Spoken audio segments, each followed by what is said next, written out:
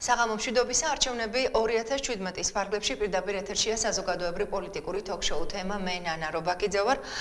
ჩვენ უკვე მიგვეჩვია ალბათ ტელემაყურებელი, გვაქვს ფორმატი, რომლის მიხედვითაც ვიწვევთ აბსოლუტურად ყველა მუნიციპალიტეტის მერობის კანდიდატებს იმისათვის რომ მათ წარადგინოთ თავიანთი პროგრამები, გაგაცნონ თავიანთი ხედვები და შემდეგ უკვე თქვენ მიიღოთ საკუთარი გადაწყვეტილება, რა თქმა უნდა, 21 ოქტომბერს. ჯერი ამ ჯერზე იყო ზესტაფონის მუნიციპალიტეტზე მოვიწვიეთ კვალიფიციური სუბიექტების ყველა პარტიის მერობის კანდიდატები.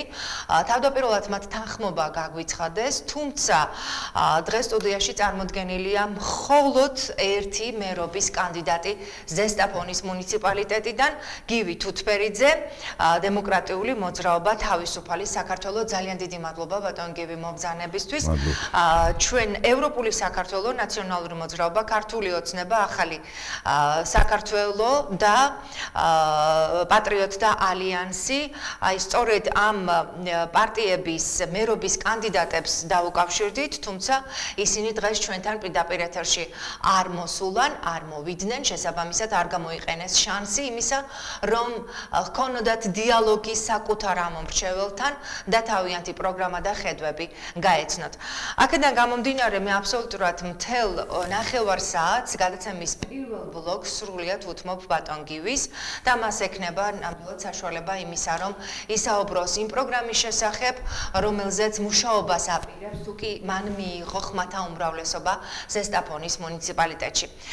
ბატონ გივი, პირველი შეკითხვა თქვენთან იქნება ასეთი, რამდენად იცნობთ თქვენ ზესტაფონის მუნიციპალიტეტის პრობლემებს, რას შეცვლით, თუ კი თქვენ მიიღეთ მანდატი და ხალხმა თქვენ ეს მანდატი მოგანიჭათ და ყველაზე მთავარ პრობლემად რა მიგაჩნიათ? მოგესალმებით, მადლობას მოგახსენეთ მოწვევისათვის, მივესალმებით თქვენს ტელემაყურებლებს. ქალბატონო ნანა, მინდა რომ მომცეთ უფლება მადლობა გადაუხადო პრეს ნიუსის ჟურნალისტ მაკარიძეს, რომელმაც ძალიან ობიექტურად და ძალიან ყისიერად მოახდინა რეაგირება და გააშუქა ის პრობლემატური საკითხი, რასაც ზესტაფონში აქვს ადგილი ზეწოლებთან დაკავშირებით. მე კიდევ ერთხელ მინდა მაკარიძეს ჟურნალისტს სახელი აღარ მახსოვს ამ წუთში, მადლობა გადაუხადო და ზოგადად ჟურნალისტებს მე ძალიან დიდ პატივს ვცემ და ვთვლი, რომ ჟურნალისტების 99% ნამდვილად პროფესიონალია და თავის ქვეყანაზე შეყვარებულია. და დიდი მადლობა ამისათვის. ირინა ქვია მაკარიძე, ძალიან დიდი მადლობა. მე ნამდვილად ჩემი კოლეგების გვერდით გავარ და მიხარია, როდესაც მათ საქმიანობას დადებითად აფასებენ. უღმესი მადლობა. სამწუხაროდ ტელევიზიის მფლობელებზე ამას ვერ ვიტყვი. მოდით ბატონ გივი. მე ძალიან მიხარია, როდესაც ჩემს კოლეგებს აქებენ და დადებითად აფასებენ, მაგრამ ძალიან არ მიყვარს, როდესაც მათზე რაიმეს ცუდად ამბობენ. კი ბატონო, მოდით ჩემ კითხვაზე თუ შეიძლება, რა გეგმები გაქვთ, რის შეცვლას აპირებთ და რამდენად იცნობთ ზესტაფონის პრობლემებს? ზესტაფონის პრობლემებს ვიცნობ, რამე თუ დავიბადე, გავიზარდე და ვცხოვრობ ზესტაფონში. პრობლემები უამრავია, ბოლო 25 წლის მანძილზე ქვეყანა ინგრევა, არანაირი პროგრესი არ არის. 25 წლის მანძილზე ვერავინ ვერ მეტყვის მე რომ თუნდაც 25 საათი ან 25 წუთი პროგრესი იყო და რაღაც ვითარდებოდა. პირველი არის უმუშევრობა, როგორც მთლიანად საქართველოში, ასევე ზესტაფონში. ზესტაფონი იყო ერთ-ერთი უძლიერესი სამრეწველო ცენტრი საქართველოში. რაიონული დაქვემდებარების ქალაქებიდან მაშინ იცით იყო ქალაქკომები, რაიკომები, რაიონული ქალაქები, ზესტაფონი იყო ისეთი შერწყმული სოფლის მეურნეობისა და მძიმე მრეწველობის, რომელიც არ ყოფილა საქართველოში. თუ მაშინდელი ზესტაფონის რაიონში ნაწარმოები პროდუქციის რაოდენობას და დღევანდელ ფასებს გავითვალისწინებთ, 3 საწარმო ზესტაფონში. ეს არის ფერადშრომლობითი ქარხანა, ადრე იყო გაერთიანება სამტრესტი ღვინის მრეწველობის და კაბელების ქარხანა, ეს 3 ქარხანა ეს 3 საწარმო აწარმოებდა დღევანდელი ფასებით დაახლოებით $1,200,000,000 პროდუქციას და 80% ამ პროდუქციის გადიოდა საზღვარგარეთ, ესე იგი რესპუბლიკის ფარგლებს გარეთ. ახლობით მილიარდი. დღეს ჩვენ ვიცით, რომ სამტრესტის გაერთიანება განადგურებულია, 9 პირველად ღვინის ქარხნიდან არც ერთი აღარ არის ზესტაფონში, ერთია მხოლოდ ესე იგი 900 მუშა მდგომარეობაში. კაბელების ქარხანა პრაქტიკულად დაუტვირთავია ამ ეტაპზე, ხოლო რაც შეეხება ფერაჩვენებულ ქარხანას, მე იქ მუშაობა მიმდინარეობს, მაგრამ რამდენად და რანაირად ის ზესტაფონისთვის არის და რანაირად ეს რა ხდება, ეს ცოტა გაურკვეველია, რამე თუ იცით, რომ ასეთი მსხვილი გადამხდელები და ისინი პირდაპირ ცენტრალურ დაქვემდებარებაში არიან და ექვემდებარებიან თორე ცენტრს კიდე ესეც გასაგებია. ამის გარდა ზესტაფონში იყო 15-ზე მეტი სამშენებლო, სამონტაჟო სამმართველო და დღეს იქ მხოლოდ ერთადერთი სამშენებლო, სამონტაჟო სამმართველო არის, დანარჩენი არ არის. რას ნიშნავს ეს ყველაფერს? ეს ნიშნავს იმას, რომ სამრეწველო პოტენციალი რაიონის არის განადგურებული. თუ სამრეწველო პოტენციალი განადგურებულია, ეს იმას ნიშნავს, რომ აღარ არის სამუშაო ადგილები. ეს პირველი პრობლემა. პრობლემა მეორე, ყველა პრობლემა დანარჩენი გამომდინარეობს ამ პირველი უმთავრესი პრობლემიდან. მოუწესრიგებელი ინფრასტრუქტურა.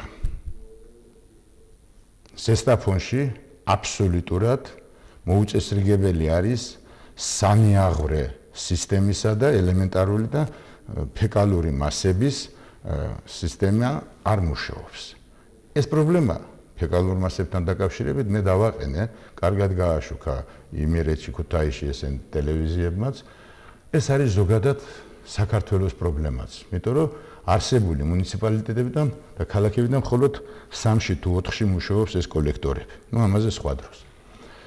ეს პრობლემა არის ინფრასტრუქტურის საკითხების. სანიაღვრეები არ არის, საკანალიზაციო სისტემა არ მუშაობს.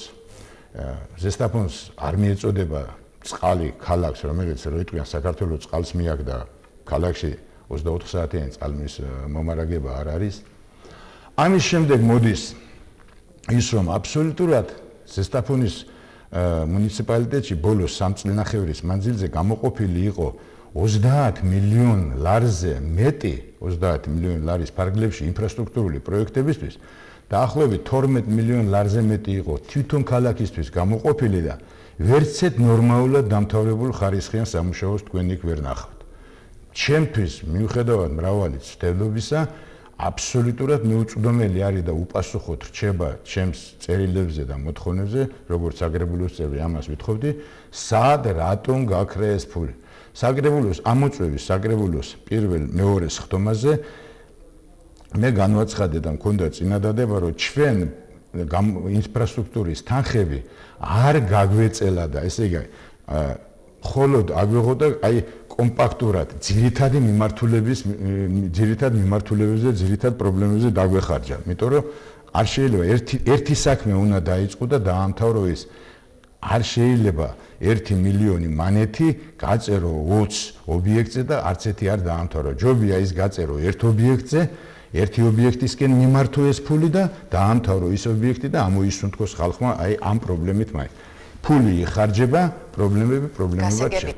შემდეგი საკითხი არის ეს არის ეკოლოგიის საკითხი. კი ბატონო, აუცილებლად მივიდოდით აქამდე. უმძიმესი ეკოლოგიური მდგომარეობა ზესტაფონში. ფერაჩვენებები ქარხანა, იყო ერთი ფერაჩვენებები ქარხანა და ეხლა არის 4 პატარები დამატებული. არ ვიცი ამას ვინ განაგებს, რა სისტემა არის, სად იხედება. მე საერთოდ გარემოს დაცვის სამინისტროსთან და ბუნების იმასთან ძალიან ისეთ დამოკიდებულება გრავარც ხელისუფლებასთან ვარყოფითი. არაფერი არ ტარდება, არანაირი ღონისძიებები. ქუთაისელი პოლიტიკოსების, ქუთაისელი ჟურნალისტების დასავლეთ საქართველოს იძახიან, რომ აი ქუთაისია დაბინძურებული, ჩემმა კოლეგამ გოგიწულაიამ განაცხადა, რომ ქუთაისი ძალიან დაბინძურებულია და საწარმოები არ მუშაობენ, დაბინძურებულია სხვადასხვა მიზეზებით, გაიჩეხა ტყე, განადგურეს. 10 ქალაქია საქართველოს. ხო, ზესტაფონიდან ეს რა ქვია, ყვამლი აქეთ ჩამოდის ყველაფერი. აგერ არის ყურისძირში 3 ქარხანა. ბატონ გივი, უნდა შეგაწყვეტინოთ, აბსოლუტურად მესმის, თქვენ გააკეთეთ ჩამონათვალი, მე მოკლედ ვიტყვი, უმუშევრობა, ერთ-ერთი მთავარი პრობლემა, თქვენ ასე აღნიშნეთ, დეცენტრალიზაცია, იმიტომ რომ თქვენ აღნიშნეთ რომ ფეროშენადნობ ქარხანასთან დაკავშირებით ცენტრალურ დაქვემდებარებაში არისო, ანუ დეცენტრალიზაციის საკითხი ერთ-ერთი მნიშვნელოვანი საკითხია თქვენი აზრით, ასევე ინფრასტრუქტურული პრობლემები და რა თქმა უნდა იყო ეკოლოგიაზეც საუბარი, თქვენ თქვით რომ კორექტორები არ მუშაობს ფაქტობრივად შეიძლება სამ ორგანიზაციაში მუშაობდეს. დიახ, ძალიან ბევრი საჭიროებო საკითხი ჩამოთვალეთ. მე მესმის რომ თქვენ საუბრობთ იმ დარღვევების შესახებ, რაც ამ საკითხებს ახლავს თან.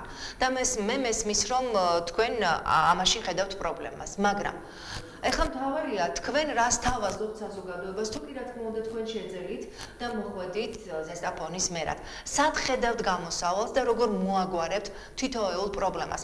დავიწყოთ უმუშევრობით, მე მესმის რომ უმუშევრობა არის გლობალური პრობლემა და მხოლოდ ზესტაფონში ეს საკითხი არანაირად არ გადაიჭრება, მაგრამ თუ შეიძლება რომ თქვენ ისაუბროთ ამ პრობლემის შესახებ, მით უმეტეს აღნიშნეთ რომ სამრეწველო პოტენციალი ფაქტობრივად განადგურებულია და ყველა საჭიროებო საკითხი აი აქედან იწყებაო. გისმენთ ბატონ გივი. რა თქმა უნდა, ჩემს კომპეტენციაში და ჩემს ძალას მე არ მექნება იმის ძალა აღემატება ეს როგორც კომპეტენციას, ისევე ჩემს ძალას ვინაც ამირჩიონ მერად რომ მე იქ ესე იგი საწარმოო სიმძლავრეები აღვადგინო და იმ დონეზე ავიყვანო რაც იყო, მაგრამ ელემენტარულად შეიძლება ორი საკითხის მოგვარება. ეს პირველი არის სოფლის მეურნეობის პროდუქციის გადამამუშავებელი, თუნდაც ერთი საწარმოს აშენება, მე ვლაპარაკობ ეგრეთ წოდებულ წვენებისა და საკონსერვო ფაბრიკას უძახოთ ქარხანას ადრე კომუნისტების დროს. რას გვაძლევს ეს? თუ ჩვენ მაგალითად ავაშენებთ და შევიყვათ ექსპლუატაციაში დაახლოებით 3000 ტონის წარმადობის ასეთ საწარმოს, ჩვენ სადღაც 1500 2000 ოჯახს დავასაქმებთ ამ საწარმოს. რას ნიშნავს დაასაქმებთ? იქ კი არ იმუშავებენ იმ საწარმოში, მაგრამ უკვე იმათ ექნებათ მიზანი რომ მოიყვანონ პროდუქცია, რომელსაც იქ მიიტანენ და ჩააბარებენ და ამ პროდუქციაში ისინი მიიღებენ ფულს. თუმცა აქ არის ერთი უმთავრესი პრობლემა ასევე ბაზარი, გასაღების ბაზარი. პირველი, მე მითო ვთქვი რომ თუნდაც ერთი საწარმო ეს არ არის პანაცეა ზესტაფონისთვის და მით უმეტეს 3000 ტონის, ჩვენ თუ გავთვლით იმერეთი ცოტა მწირე მიწიანია და მე ვთვლი რომ 3000 დაახლოებით ოჯახზე შეიძლება მოვიდეს ტონა ნახევრის რაღაცის მოყვანის და ჩაბარების მომენტი. ყურძნის გარდა, ყურძენი აქ არ შედის. მაგალითად ქართლში შეიძლება გათვალო რომ ერთი ოჯახი 2 ტონა ნახევარს კახეთს, მეტყვი ის უფრო ისეთი ის არის. რაც შეეხება ბაზარს, მე ქალბატონანა მინდა გითხრათ რომ ჩვენი ბაზარი გაჯერებული არის უვარგისი პროდუქციით, რომელიც საზღვარგარეთიდან შემოდის. მოდი ძერ ჩვენ ბაზარს მივხედოთ შიგნით. ჩვენ იმისათვის რომ ოდნავ გლეხმა ამოისუნთქოს და ხალხმა ჩვენი ბაზარიც ყოფნის, რამე თუ აბსოლუტურად გაჩერებულია ყველაფერი. ჩვენი ბაზარიც ყოფნის. გამოვიდეთ იქიდან რომ 3 მილიონი ნახევრიანი მოსახლეობის მქონე ქვეყანა პლუს სადღაც მილიონი ტურისტი, აი ეს დავაკმაყოფილოთ ჯერ ჩვენი პროდუქცია. გასაგებია, აბსოლუტურად გასაგებია, ბატონ გივი, აბსოლუტურად მისაღებია თქვენი მოსაზრება. აი ამ კონკრეტულ საკითხთან დაკავშირებით მე ძალიან მინდა რომ ნახევარი საათი გამოვიყენოთ ყველა კითხვასთან მიმართებაში. თქვენ რომ კონკურენტები ყავდეთ გვერდით, მერწმუნეთ, გაცილებით ნაკლები დრო გექნებოდა. და მე უფრო ჩქარავი ლაპარაკები. მაგრამ მე ძალიან მიხარია რომ თქვენ შეგიძლიათ თქვენი პროგრამის შესახებ დღეს ინფორმაცია მიაწოდოთ ჩვენს ტელემაყურებელს, რაც ძალიან მნიშვნელოვანია ტელემაყურებლებისთვის და ამომრჩევლებისთვის, რაც მთავარია. მეორე საკითხად თქვენ დაასახელეთ დეცენტრალიზაცია, ანუ ცენტრალურ დაქვემდებარებაში მყოფი ფეროშენადნობი ქარხანა, მოიყვანეთ მაგალითად, რამდენად შეძლებთ ბატონ გივი? თუ კი თქვენ იქენით დაუშვათ ზესტაფონის მერი, მე მესმის რომ მთლიანად დეცენტრალიზაცია შეუძლებელი. რამდენად შეძლებთ აი ამ მიმართულებით დამოუკიდებლობის შენარჩუნებას? მე, როდესაც იქ საკითხი დავში ცოტა სხვანაირად იყო ჩემს მიერ ნახსენები, ზოგადად თქვი, ფეროს ქარხნის დეცენტრალიზაციას მე რა თქმა უნდა ვერ მოვახდენ. საქმე ისაა, რომ ფეროს ქარხნის თვითონ პროდუქციის ბრუნვას და ფასის საკითხს ცენტრალური ხელისუფლებას თავიდან ბოლომდე ვერ აკონტროლებს, ეს ყველა ბიზნესში ასეა დღეს, ეს ბიზნესი არ არის, ეს არის ხალხის ძარცვა და ქვეყნის ძარცვა. მე ამას ნამდვილად ვერ შევძლებ, მაგრამ მე შევეცდები, რომ ამ საწარმოებში მომუშავე ხალხის ანაზღაურება იქნეს გადაყვანილი და იქნეს აყვანილი იმ დონეზე, როგორც მაგალითად ევროპისკენ ხომ მივისწრაფეთ. აი ევროპაში მომუშავე ლითონის მდნობელი რა თანხასაც იღებს, მისი 80% მიიღოს აქანა ზესტაფონში ფედერაციონალურ ქარხანაში მომუშავებიდან და ეს იყოს დოლარში ან ევროში, რამე თუ ჩვენი სახელმწიფო ფინანსური ის ეტალონად იღებენ ან ევროს, ან დოლარს, ჩვენი საწყალი ლარი აქ არაფერს არ წარმოადგენს. ამიტომ თუ მაგალითად გერმანიაში ან საფრანგეთში მომუშავე პიროვნება მდნობელი ახლა არ ვიცი მე რამდენი ეს არის, ადრე იყო მეხუთე ხარისხის, ესე იგი თანრიგის მდნობელი იყო უმაღლესი ჩემ დროს. ესე იგი თუ ის მაგალითად იღებს საფრანგეთში, სიტყვაზე ვამბობ 1000 ევროს, ჩვენ 800 евро მაინც მივცეთ ზესტაფონში მომუშავე ადამიანს. ეს რატომ იცით? საქმე ის არის, რომ ამ პროდუქცია ძალიან დიდი მოთხოვნა აქვს და საკმაოდ მაღალ იმაში არის. როდესაც მე ვუყურებ იმ საშტატო, ესე იგი ბიუროკრატიულ შტატს რო უყურებ, რამოდენიმე რაღაც სათაო ოფისებს უყურებ, როდესაც იმას ვხედავ, რომ სადღაც იქ სათაო ოფისში, თბილისში თუ სადღაც კიდე იქ რესპუბლიკის გარეთ რაღაცის დამლაგებელი ვიღაც რო იღებს დაახლოებით $500 თუ რაღაც ტექნიკური მუშაკი, ჩემი მდნობელი აქანა იღებს 600 ლარს ხელზე რო იყვის. ამიტომ ეს არის ასეთროს მეგობრებო, ეს ძალიან საჭირო ამიტომ მე დავაყენებდი ამას და დავედო ამას კოლექტივ, როდესაც ქალაქის ხელმძღვანელი საკითხს აყენებს, ხალხი იმას სწორად დაყენებულ საკითხს გვერდში დაუდგება. ნებისმიერ ხელისუფლებას. ულესი პროფესიის მუშაკი. რა თქმა უნდა, არ შეიძლება 600 მანეთად ეს არის. უფლებები ეს რა თქმა უნდა. კაციშვილი არც ერთი ორგანიზაცია, მით უმეტეს ეს ეგრეთ წოდებული პროფკავშირები ამაზე არ მუშაობენ. ეს არის, ამიტომ ვიზახი რომ თუმცა იყვნენ პროფკავშირების წარმომადგენლები ძალიან ხშირად, მეშახტეების გვერდი ჩვენ გვახსოვს მათი აქციები, ბატონ გივი. ხალბატონო ნანა. დიახ. პროფკავშირებმა პრევენცია უნდა მოახდინონ. და არა პოსტფაქტუმ მერე გამოვიდნენ და დადგენ იქ, როცა დაღუპული და დასასაფლავებელია მეშახტე ან რაღაცა. პრევენცია ნიშნავს იმას, რომ ის დღე და ღამე ახლა მითხარით პროფკავშირების პირველი პირი თუ არის შახტაში ნამყოფი, როდის ჩევიდა ბოლოს ტყიბულის ან ჭიათურის შახტაში, იქ ქვემოთ 800, 1200 მეტრის არ არიან ისინი? მე არ ვიცი ბატონო, კითხეთ იმას, მე მგონი. არა, არა, მე მაინტერესებს ერთია პრევენცია და შენ ყოველ დღე უნდა გზნობდეს მეშახტე შენ გვერდში დგომას და მეორე როცა ვიღაცა დაიღუპებოდა მოხვალ იქან და უკვე იმას რა ქვია, იქაც უკვე მუშაობ შენი რაღაცა ავტორიტეტზე ვითამ და რაღაც პოპულიზმი იმას ეწევ. ანუ თქვენი შეფასება პროფკავშირების მე მუშაობ, პროფკავშირები არ ასრულებენ თავიანთ პირობებს. გადავიდეთ ისევ ინფრასტრუქტურა დაასახელეთ თქვენ ერთ-ერთ პრობლემად, ასევე ინფრასტრუქტურა. მე მინდა როგორ მოაგვარებთ ამ პრობლემას? აი ინფრასტრუქტურის მოგვარება უპირველეს ყოვლისა ეს ძალიან რთული საკითხია. ეს საკითხი ჯერ არსებული პროექტირებისა და დაფინანსების სისტემა არის შესაძლებელი. იმიტომ რომ მე ვთვლი რომ საკმაოდ გაზრდილია ფასები და საკმაოდ თვითონ ინჟინერ-მშენებელი ვარ, გავლილი მაქვს ყველა საფეხური დაწყებული მაშინ იყო ზეინკალმე მონტაჟე, მე ახლა უკრაინაში და რუსეთში მუშაობდი და ეს ტერმინოლოგია მთლად ესე სუფთა ქართული არ მაქვს. დავიწყე იქიდან მესამე თანრიგის, შემდეგ ვიყავი მეოთხე თანრიგოსანი, ჩავაბარე ინსტიტუტში, დავამთავრე ინსტიტუტი, მერე ბრიგადირად მუშაობდი, ოსტატად, უბნის უფროსად, მთავარი ინჟინრის მოადგილედ, სამმართველოს უფროსის მოადგილედ, სამშენებლო კონსტრუქციების კომბინატის უფროსად, ეს კარგად ვიცი. ეს არის გაბერილი თვითღირებულების სმეტას რო უძახით, თვითღირებულება. 1000-ნაირი ეშმაკობები ხდება იქ. ჯერ ეს საკითხი უნდა მოგვარდეს.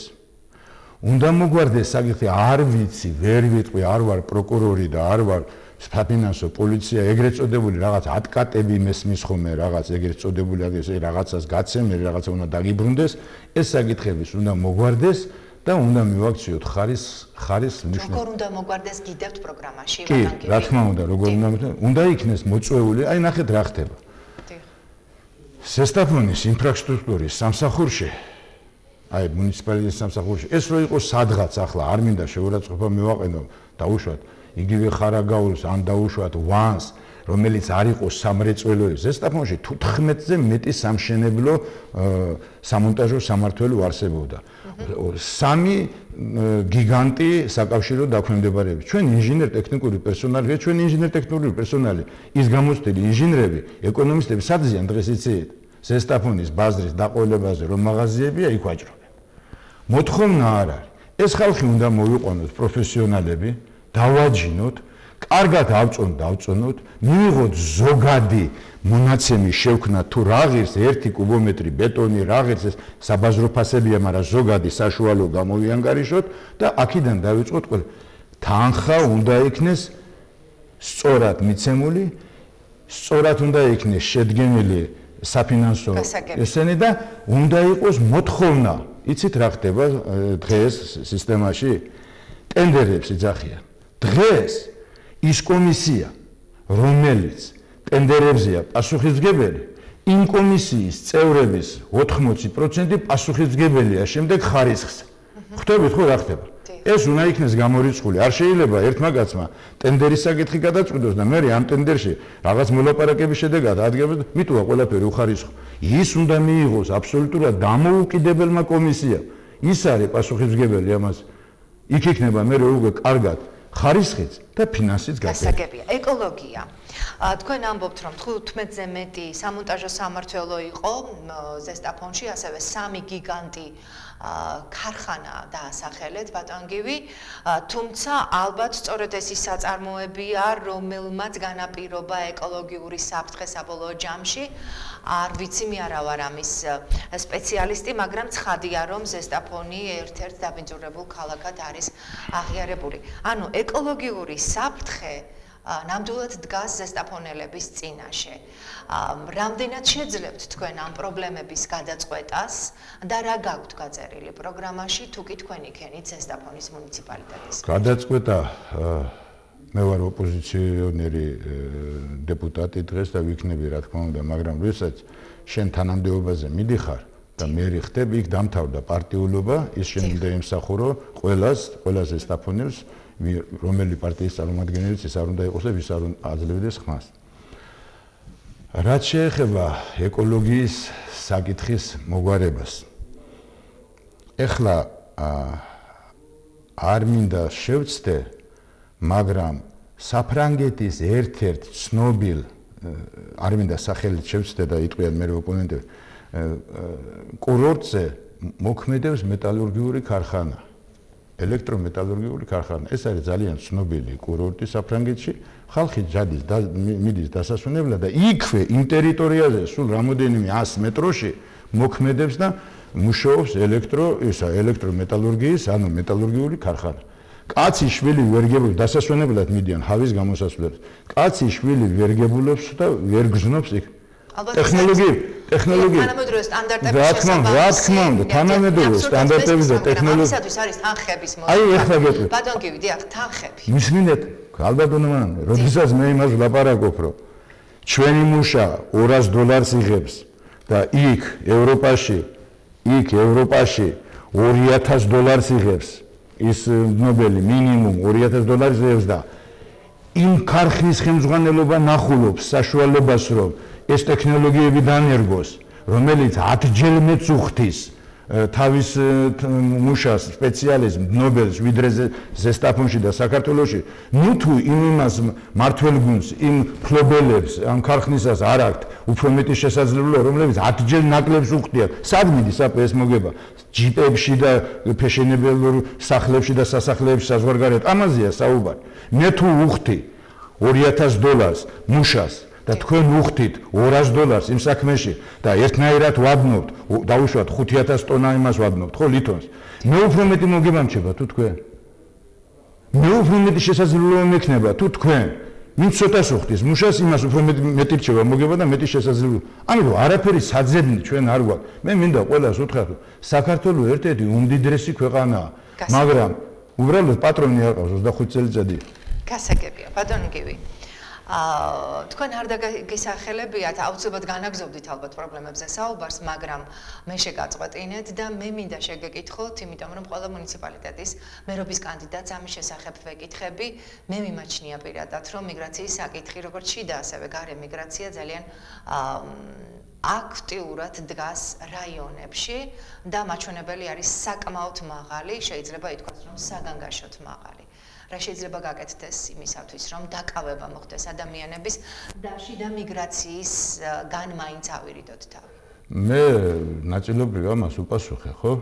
თუ ჩვენ საწარმოებს შევქმნით, მცირე ბიზნესს განვავითარებთ, ადგილობრივ მრეწველობას განვავითარებთ, ჩვენ დავაკავებთ ამით შემოსავალი ექნება ხალხს და ეს დაკავება. მე მინდა თქვენი ტელევიზიით ვისარგებლო და ბოდიში მოუხადო ქართველ ქალს, ქართველ დედებს, რომლებიც საზღვარგარეთ არიან წასული. თქვენ კარგად გეცოდინებათ ერთი რამ. ფუტკრისკას ხო ხართ დაგვერებული? დიახ. აი ფუტკარმა რაც არ უნდა იბზუოს, რამდენი ფუტკარიც არ უნდა დაეხვეს თავს ამ სკას. თუ დედა ფუტკარი არ არის იმ სკაში, თაფლი არ იქნება, ესე იგი ბარაკა არ იქნება.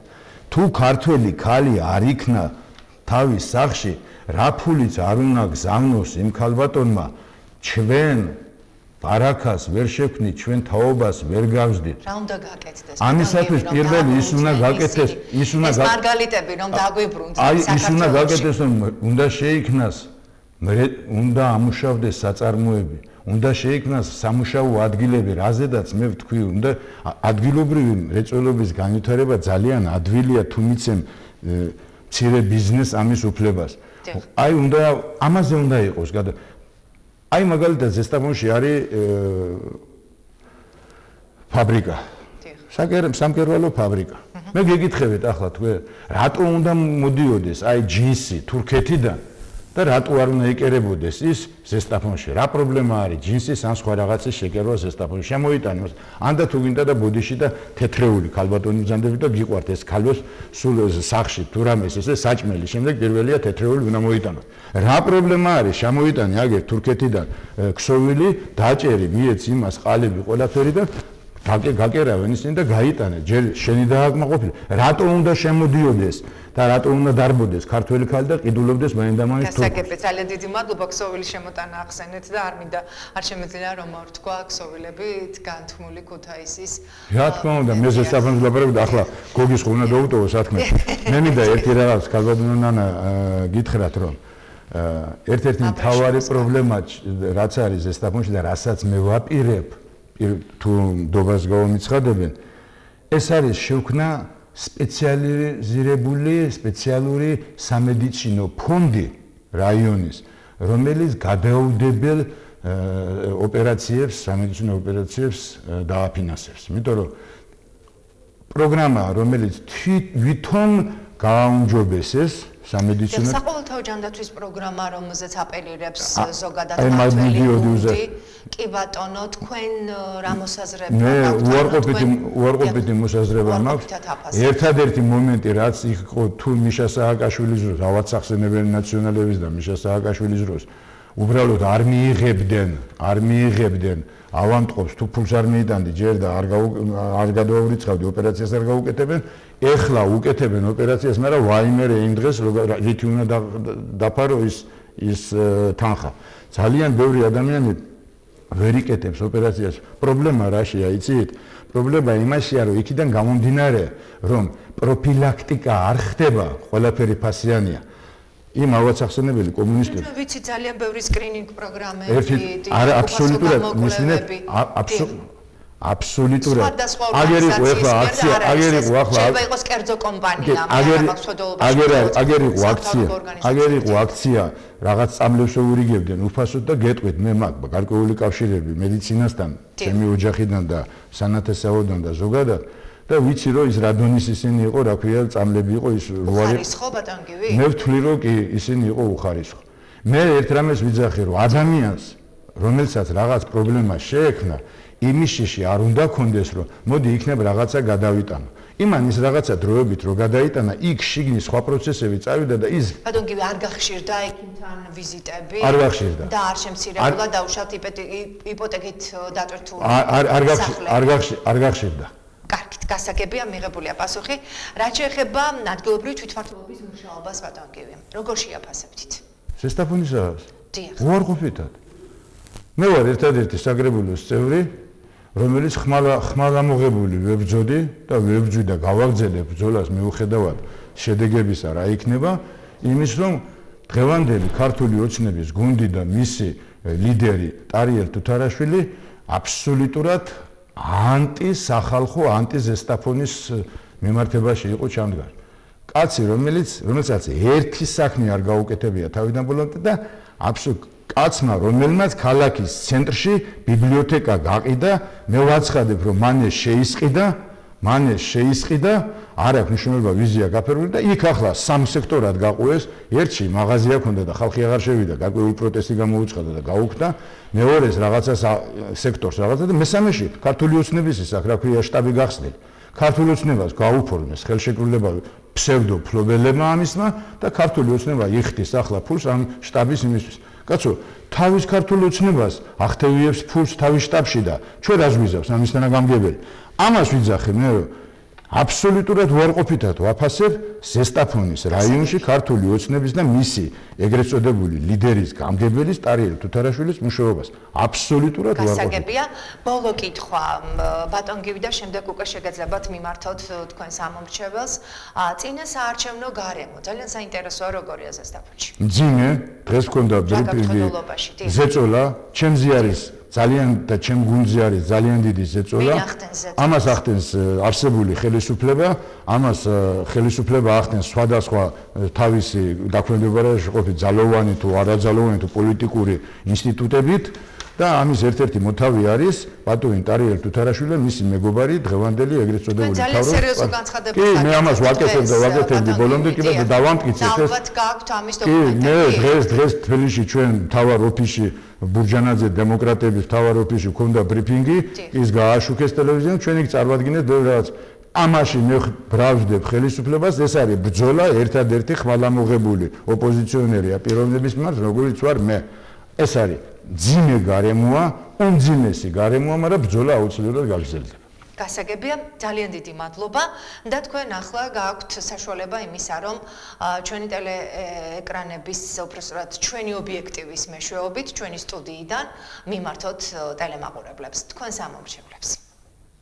მე მიმართავ უპირველეს ყოვლისა ჩემს ზესტაფონლებს და მოუწოდებ მათ, რომ არ ვამბობ, რომ ყველა ხმა აუცილებლად მიცეთ სამ ნომერს, მიცეთ პარტია დიმიტრი ლორთქიფანიძე კახაკუკავას ბლოკს, არა, ან მე მომცეთ როგორც მერობის, მაგრამ ყველას გთხოვთ, მატყუარა ხელისუფლებას, ქართულ ოცნებას და მის სატელიტ, უпроსტად ნაციონალურ მოძრაობას და ქართულ ოცნებას ეს ორივე პარტია ხელისუფლებაში არც ერთი ხმა არ უნდა მიცეთ და არც მის სატელიტ ორგანიზაციას, როგორც არის მაგალითად იგივე პატრიოტთა ალიანსი, ზესტაფონში ეს ასეა დასაბუთებულად, არც ერთი ხმა ვისაც გინდათ იმას მიეცით ხმები, ოღონ იმ ორგანიზაციას, იმ პოლიტიკურ ძალას, რომელიც ჩვენ ტარიფების შემცირებას, სამუშაო ადგილების გამრავლებას და საწარმოების აშენებას გვირდებოდა, სინამდვილეში სამუშაო ადგილების შემცირდა, საწარმოებიც გაჩერდა და ტარიფები შემცირების მაგივრად გაიზარდა, ამ მატყუარა ხელისუფლებას მიმიცემთ ჩემო ზესტაფონლებო და სრულიად საქართველოს ნურცეთ ხმას.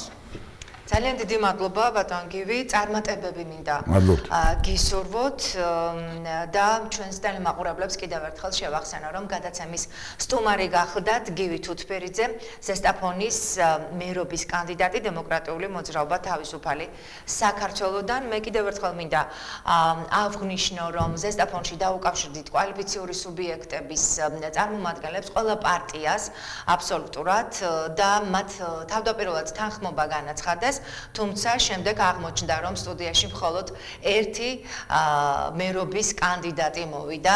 იგი გახლდათ გივი თუთბერიძე. მე კიდევ ერთხელ უნდა ჩამოთვალო ის პოლიტიკური პარტიები, რომლებთანაც ჰქონდა ურთიერთობა და რომლებსაც შევთავაზათ პირდაპირ ეთერში მოსვლა და რაც მთავარია, ისინი დაგვთანხმდნენ, ესენი იყვნენ ევროპული საქართველო, ნაციონალური მოძრაობა, ქართული ოცნება, ახალი საქართველო და პატრიოტთა ალიანსი. ვფიქრობთ, ჩვენ დარჩენილი გვაქვს კიდევ რამდენიმე მუნიციპალიტეტი, ვფიქრობთ, მუნიციპალიტეტიდან მერობის კანდიდატები აუცილებლად გამოიყენებენ იმ შანსს, რომელსაც აძლევს მათ ტელეკომპანია რიონი. მიმართეთ თქვენს ამომრჩევლებს, გააცანით თქვენი პროგრამები და აჯერეთ იმაში, რომ თქვენი პროგრამა არის კარგი და თუ კი ეს მოხერხდება, მაშინ თქვენ მიიღებთ ამომრჩეველთა ხმებს 21 ოქტომბერს. მე ამ ფორმატით გემშვიდობებით ხუჩაბათამდე ნახვამდის. მადლობელი ვარ კიდევ ერთხელ, მადლობა თქვენს ტელევიზიას. მადლობა თქვენ.